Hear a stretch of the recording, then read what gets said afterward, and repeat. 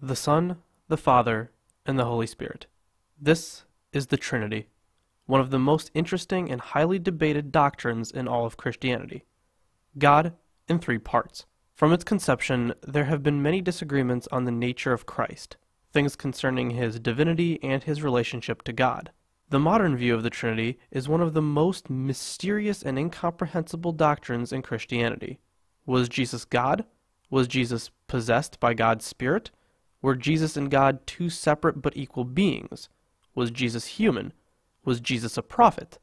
These questions have plagued Christianity since its conception. This doctrine is the untouchable doctrine of Christianity, and it continues to become more complicated as time goes on. Why is this? What were the early Christian ideas? What contentions were brought up? And how have these ideas changed over time? These are just some of the questions I set out to answer in this video.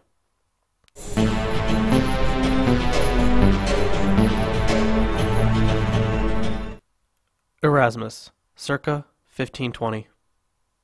Our mystery story begins with the Dutch theologian Erasmus, who published the first Greek version of the New Testament in 1516.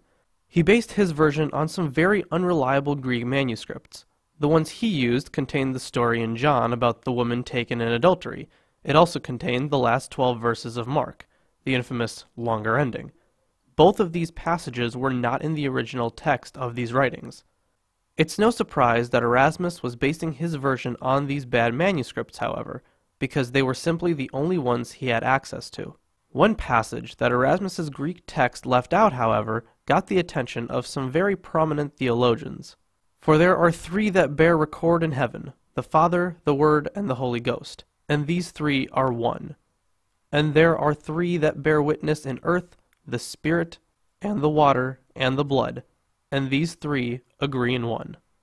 1 John 5:7-8. This is the infamous Johannine comma, and it played a large role in the way the Trinity, and for that matter, Christianity, evolved. One of his opponents was Stunica, who went public in his defamation of Erasmus. As the story goes, Erasmus said he would rewrite the text with the passage included if someone could produce a Greek manuscript that included it. So, instead of being honest, the theologians literally produced a Greek manuscript themselves just so Erasmus would include the passage in his next translation. The text itself is preserved and has been incredibly well kept except the pages containing 1 John 5. The passage has been looked at so much over the years that the pages have been soiled by repeated examinations. Erasmus's second edition, published in 1519, included the Johannine comma, and his text would become the Textus Receptus, or received text. It was used as the basis to write the King James Bible. But why was it so important to these theologians that the Johannine comma be included in the text? It was the only passage in the New Testament that explicitly taught the doctrine of the Trinity. Without it, readers would be left to figure out something triune doctrine-like from other verses in the New Testament. Modern scholars are generally convinced this passage is a later addition, but I won't go over that too much in depth here. I will, however, be discussing it in depth in a future video. But for now, we need to discuss why it was so important that this verse be in the text. For this, we have to go back in time to earliest Christianity and discuss the differing views on the divinity of Christ. Adoptionism, circa 75. Since the writing of the Gospel of Mark, one popular view of the nature of Christ was adoptionism. The view of the adoptionist was that Jesus was fully human, just like anyone else. The difference, however, was how observant he was of the Jewish law. Because of this, in their view, God adopted Jesus at his baptism. To them, Jesus was not the Son of God in the literal sense, but in the adopted sense. Their argument is supported by the entirety of Mark's Gospel. Mark begins with calling Jesus the Son of God in Mark 1:1, but this has long been known to be a later addition. Excluding this, the first time Jesus is referred to as God's Son is during his baptism. We can see this in Mark 1:11. Right after Jesus' baptism, the Holy Spirit descended, and Jesus heard, "You are my beloved Son, with you I am well pleased." This is followed by the temptation narrative. What exactly could Satan offer God himself? The story would only be meaningful as a lesson if Jesus was not God. The adoptionists reasoned that Jesus was then a human whom God had taken under his wing. Likewise, Mark's Jesus has no problem differentiating himself from God, which is shown in Mark 10:18. Why do you call me good? No one is good but God alone. This view was also supported by the fact that Jesus wasn't omniscient. For example, in Mark 13:32, Jesus is ignorant of the future. But of that day and hour no one knows, not even the angels in heaven, nor the Son, but only the Father. Scribes were so confused and stunned by this passage that some actually removed the phrase, nor the Son. Later Christian writings also seem to support this view in one way or another. For example, in Acts and in Luke. We tell you the good news. What God promised our ancestors he has fulfilled for us, their children, by raising up Jesus, as it is written in the 2nd Psalm, You are my son, today I have begotten you. Acts 13:32-33. In this text, the day Jesus became begotten as God's son was the day of the resurrection. But how does that square with what Luke says elsewhere? In Luke's gospel, the voice utters the same words, You are my son, today I have begotten you. Luke 3:22, when Jesus is baptized. But even earlier, the angel Gabriel announced to Mary prior to Jesus' conception and birth that the Holy Spirit will come upon you, and the power of the Most High will overshadow you. Therefore, the child to be born will be holy. He will be called the Son of God. Luke 1:35. In this instance, it appears that Jesus is the Son of God because of the virginal conception. He is physically God's Son. How can Luke say all three things? I'm not sure it's possible to reconcile these accounts. It may be that Luke got these different traditions from different sources that disagreed with one another on the issue. This view would eventually be deemed heresy, as we will see later in this video. We now move on even later into the 1st century, with the advent of Docetism. Docetism, circa 90. With so many views on the nature of Christ beginning to spring up, it only makes sense that the Docetists would become a deciding factor in how the evolution of the Trinity would play out. Docetism comes from the Greek word dokeo, meaning appeared. The Docetists believed that Jesus was merely an illusion, a phantasm, who only seemed to live and die. The term Docetist was not a name this group gave to themselves, rather a slur, similar to heathen or infidel as a term for non-believers. This view garnered a lot of support in early Christianity, just as much as the adoptionist view, if not more. The Docetists' main contention was that if Jesus were fully divine, he could not suffer, and if he could suffer, he was not fully divine. Seems like a reasonable conclusion. But this phantasm of a Jesus was only one docetic view.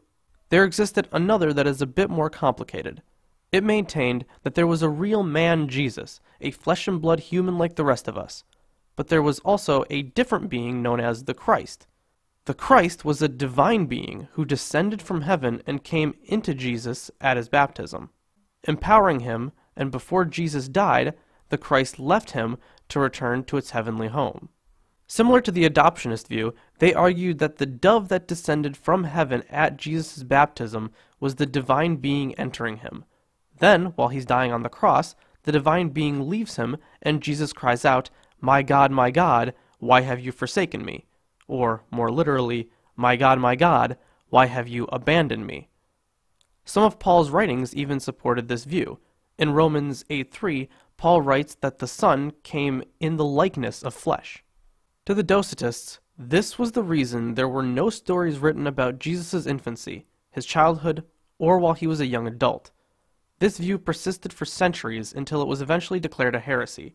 When Docetism saw its apex in the 2nd century, some of its followers started writing their own Gospels. This included the Gospel of Peter, the Gospel of Judas, the Gospel of Philip, the Acts of John, and many more. Later in this video, we will discuss their exclusion from what we now know to be the biblical canon. The specific texts I listed are some of the ones that espoused a docetic view. Docetism was not something to be tolerated, so proto-Orthodox Christians, that being the sect of Christians that would become the Orthodoxy, began writing their own Gospels, Acts, and every other kind of writing under the sun to combat these docetic views. 1 John specifically was written against them, as can be seen in 1 John 4:2-3. This is how you can recognize the Spirit of God. Every spirit that acknowledges that Jesus Christ has come in the flesh is from God, but every spirit that does not acknowledge Jesus is not from God. This is the spirit of the Antichrist, which you have heard is coming and even now is already in the world. John is making it very clear that there are those who do not think Jesus came in the flesh, even going so far as to call them antichrists. Tensions were rising in the early days of Christianity, and we can still see its aftermath. The debate would rage on for centuries, however, and the arguments would only get more and more heated.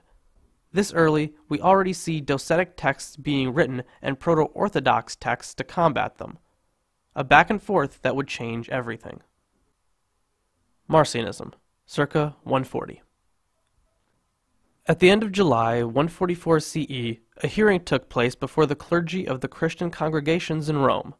Marcion, the son of the bishop of Sinope, stood before the presbyters to expound his teachings in order to win others to his point of view. For some years he had been a member of one of the Roman churches, and had proved the sincerity of his faith by making relatively large contributions. No doubt he was a respected member of the Christian community, but what he now expounded to the presbyters was so monstrous that they were utterly shocked. The hearing ended in a harsh rejection of Marcion's views, and he was formally excommunicated. But why? Were Marcion's views really so harmful that the church wanted to have nothing to do with him? Apparently so. When it comes to the Trinitarian controversy, Marcion's views brought a lot to the table that the proto-Orthodoxy would have to deal with. So what were his views? Marcion wrote a single work, Antithesis, Contradictions, in which he set forth his ideas. Since it has not been preserved, we must be content with deducing its contents from the writings of his opponents, particularly in Tertullian's against Marcion. The main points of Marcion's teachings were the rejection of the Old Testament and a distinction between the supreme God of goodness and an inferior God of justice, who was the creator and God of the Jews. He regarded Christ as a second God. The Old and New Testament gods, Marcion argued, cannot be reconciled with each other. The code of conduct advocated by Moses was an eye for an eye, but Christ set this precept aside. Elisha had had children eaten by bears. Christ said, "Let the little children come to me." Joshua had stopped the sun in its path in order to continue the slaughter of his enemies. Paul quoted Christ as commanding, "Let not the sun go down on your wrath." In the Old Testament, divorce was permitted and so was polygamy, but in the New Testament, neither is allowed. Moses enforced the Jewish Sabbath and law.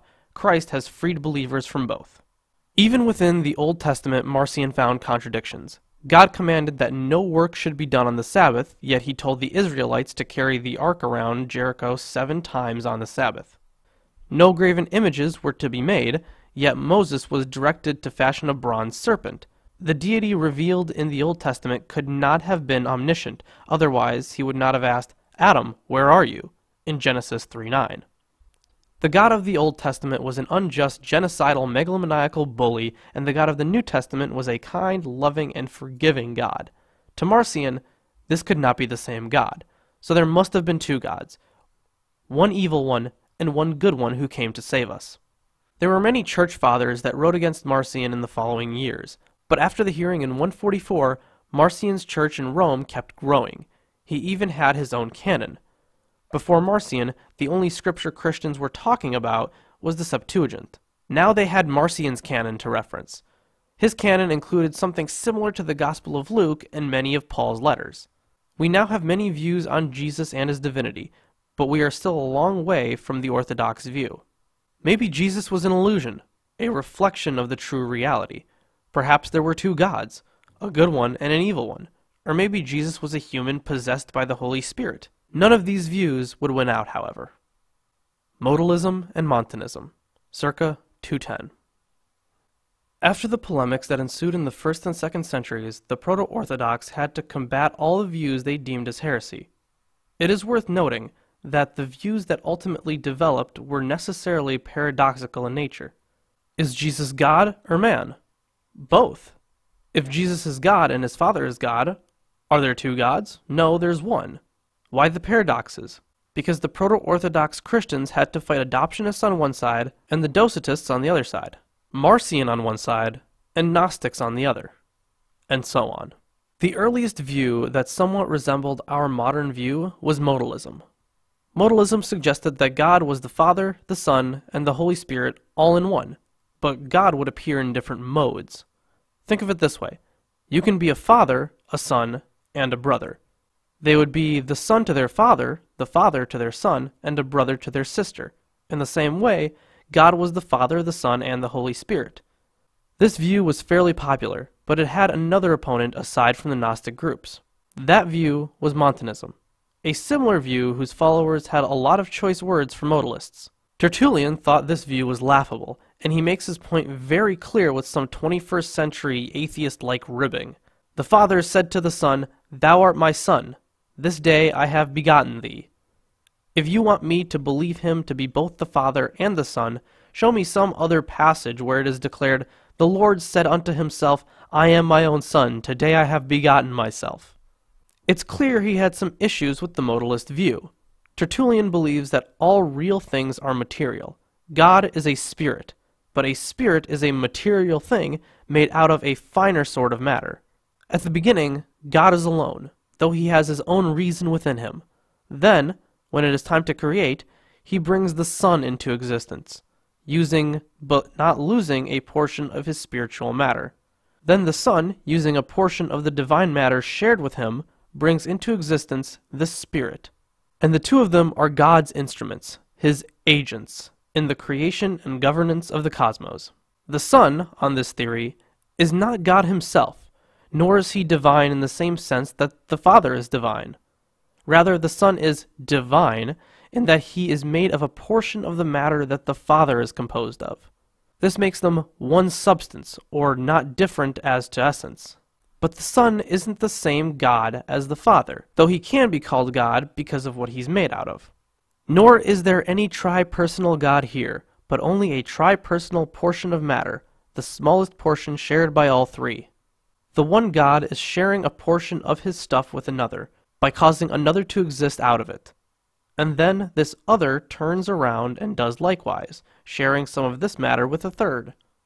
Another problem with the modalist view is that if you're the son of a father, you can't be the father that you're the son of. They had to be different. Jesus prays to God multiple times, but he wasn't just talking to himself. But Montanism had its own problems as well. They were a prophetic movement, making it easily exploitable. The Church Fathers realized the danger of receiving direct revelation from God and not Scripture, so this Montanist view, along with the modalist view, were deemed heresy. Arianism, circa 310. We now arrive to the early 4th century. The Trinity doctrine had been in progress for over 200 years, but even now there seemed to be no end in sight. Here we see the rise of Arianism and the Arian controversy. One of the main problems of the early church was dealing with the Platonic view on the nature of God. Plato viewed God as eternal and unknowable. But if that were true, Jesus wouldn't be God in the same sense, because they were convinced they did know him. Moreover, since the Father is indivisible, he could not have created the Son out of himself. If the Son was created before all things, it would logically follow that he was created out of nothing. This sparked a major debate in Alexandria that would be a deciding factor in the current state of the Trinitarian doctrine. There came along someone named Arius, and his philosophy became very popular in Alexandria. Arius shared a similar view on the Trinity as Origen did, but he was much more articulate about it. Here, then, was Arius's Christ, inferior or subordinate to the Father, and created by the Father out of nothing. Arius was not merely preoccupied with logic, however. He also argued from an emotional standpoint. He presents a Savior who was more human, more like his followers, and actually participated in human struggles towards virtue. His Christ was a creation of God, just like everybody else. Whatever his motives, by around 320 he had provoked an infuriated opposition in Alexandria, including its bishop, Alexander. Alexander examined and excommunicated Arius. Numerous churchmen, adhering to subordinationist traditions about the Son, rallied to Arius's side, while others, favoring theologies holding to the external existence of the Son and his ontological equality with the Father, joined his opponents. The dispute threatened to split the church, and a series of councils ensued, variously excommunicating and vindicating Arius and his defenders, or their opponents. Each side successively tried to win the favor of the then-current emperor, trying to manipulate imperial power to crush its opposition. The first of these councils has been immortalized in fiction novels, the Council of Nicaea. This is where they decided what was officially heresy and what was officially orthodoxy. Here they condemned views of adoptionism, Docetism, Arianism, and many more. They discussed liturgical practice, the celebration of Easter, and some other issues. One of the projects undertaken by the council was the creation of a creed, a declaration and summary of the Christian faith. This wouldn't be the end of the evolution of Christianity, however. There were still many battles to be fought. Note that these are formulated against specific heretical views. For example, I believe in one God, the Father Almighty, maker of heaven and earth, and in his one Son, Jesus Christ our Lord. These formulations were made not simply because they sounded good, but because there were other groups of Christians that disagreed with them, who thought, for example, that there was more than one God, that the true God was not the Creator, that Jesus was not the Creator's Son, that Jesus was two beings, not one, and so on. The result is the highly paradoxical affirmations of faith that have come down to the present day about God who is the creator of all things, but not of evil and suffering found in all things, and of Jesus who is both completely human and completely divine, not half of one or the other, but who is only one being, not two, and of the Father, the Son, and the Spirit as three separate beings that make up only one God. Augustine, circa 420. We now enter the early 5th century. Just over a decade earlier, Augustine of Hippo converted to Christianity at the age of 31. His conversion was due to his studies in religion and Neoplatonism. If you would like to learn more about Platonism and Neoplatonism, be sure to check out our newest Armchair Philosophy video on the subject. Augustine was probably the most influential Christian thinker in the West until Aquinas, and his views were widely held. Augustine was the next stepping stone in the Trinity doctrine. At this time, there was still a lingering sense of Arianism, even though it was considered heretical. In response to this fact, he wrote a book entitled On the Trinity, a book which has been researched and referenced countless times by later theologians. He had no idea about the Trinitarian conflict that had been going on for centuries, but he was prepared to defend this doctrine. Augustine saw the image of the Trinity within humanity. Father, Son, and Spirit could be represented by three aspects of human consciousness. The mind itself, its knowledge which is at once its offspring and self-derived word, and thirdly, love. These three are one and one single substance. The mind is no greater than its offspring, when its self-knowledge is equal to its being, nor than its love, when its self-love is equal to its knowledge and to its being. To Augustine, the Father was memory, the Son was understanding, and the Spirit was will. He saw these all to be different aspects of the same substance. Since the Council of Nicaea, the understanding of Son to Father was described like a physical son to a parent, begotten of the Father. This raised the same problem that previous theologians had. They had to justify equal, rather than subordinate status of the Spirit within the Trinity. Augustine decided that it would be wise to preserve the Spirit's equality by asserting that the Son participated in the formation of the Spirit, although he had stated the Spirit proceeds from the Father. His opponents argued that it should say the Spirit proceeded from the Father and the Son. This may seem like splitting hairs, but this would eventually divide the imperial church. The West eventually agreed that this alteration should be made to the Creed, but the East would soon see it as an offense. Athanasian Creed, circa 500. We have already covered Arius and Arianism, but there was an important person in the Council of Nicaea in 325 that we didn't discuss, Athanasius. He was the one opposing Arianism, and his arguments won out. In the early 6th century, a creed was written that embodied the ideas of Athanasius. Contemporary philosophical discussions often begin with this creed, and it puts pro-Nicene Trinitarianism into a memorably short and palpably paradoxical form. If you would like to see the whole creed, it is found in the description below. It's lengthy, so I will go over its important aspects. We worship one God in Trinity, and the Trinity in unity, neither confusing the persons nor dividing the divine being. For the Father is one person, the Son is another, and the Spirit is still another. But the deity of the Father, Son, and Holy Spirit is one, equal in glory, co-eternal in majesty. What the Father is, the Son is, and so is the Holy Spirit. Thus the Father is God, the Son is God, the Holy Spirit is God, and yet there are not three gods, but one God. The Father was neither made nor created nor begotten, The Son was neither made nor created, but was alone begotten of the Father. The Spirit was neither made nor created, but is proceeding from the Father and the Son. And in this Trinity, no one is before or after, greater or less than the other, but all three persons are in themselves co-eternal and co-equal. And so we must worship the Trinity in unity, and the one God in three persons. This creed screams of contradiction and was treated as such by critics. Some think it goes wrong, but are unsure as to where, and others simply reject it. The Athanasian Creed bears a strong resemblance to our modern-day Trinity doctrine, but I have no doubt in my mind that this doctrine will move further away from what it once was.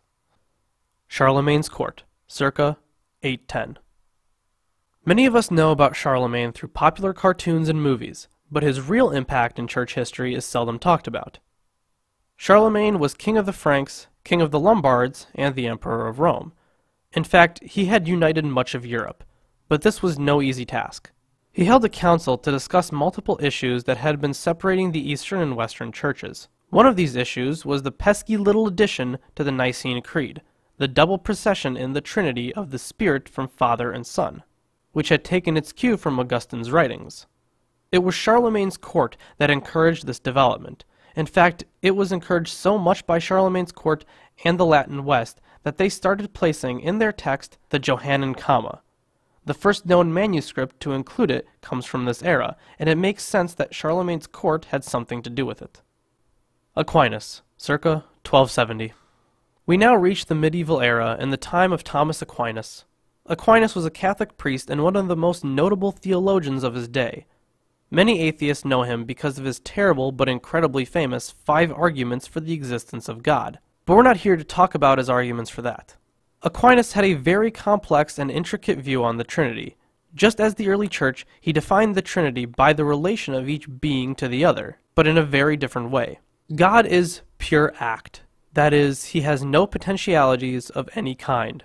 God is also utterly simple, with no distinct parts, properties, or actions. We may truly say, though, that God understands and wills. These divine processes are reflective relations, which are the persons of the Trinity. The word eternally generated by God is a hypostasis, what Aristotle calls a first substance, which shares the essence of God, but which is nonetheless relationally distinct from God. The persons of the Trinity, as they share the divine essence, are related more closely than things which are merely tokens of a kind, like identical twins.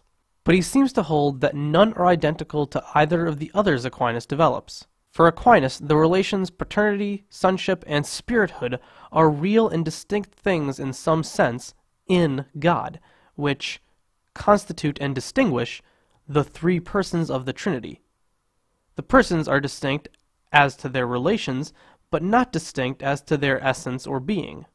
In what real way would these things be different, though? Aquinas argued that would just be modalism.